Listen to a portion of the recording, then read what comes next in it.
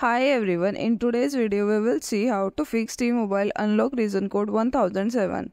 How to fix T-Mobile unlock error code 1007. Fix 1. Ensure the device has been active on the T-Mobile network for at least 40 days.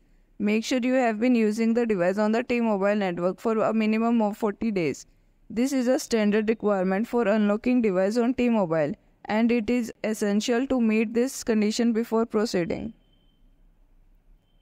Fix 2. Wait until the device meets the 40-day active service requirement.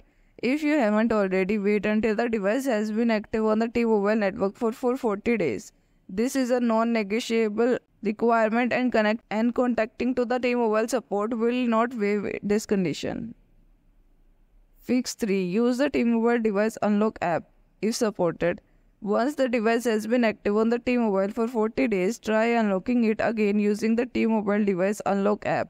The app is available for download on the compatible device and allow you to request and apply a mobile device unlock directly from the device.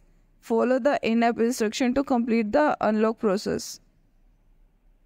Fix 4. Verify the unlocking requirements. If the unlock process still fails, double-check that you meet all the necessary requirements for unlocking. Ensure your T-Mobile account is in good standing with no outstanding balance or issues. Verify that the device is fully paid off and not tied to any financial plans. Fix 5. Contact the T-Mobile support. If you continue to encounter issue with unlocking your device, contact T-Mobile support directly. They will have access to your account information and can provide specific guidance tailored to your situation.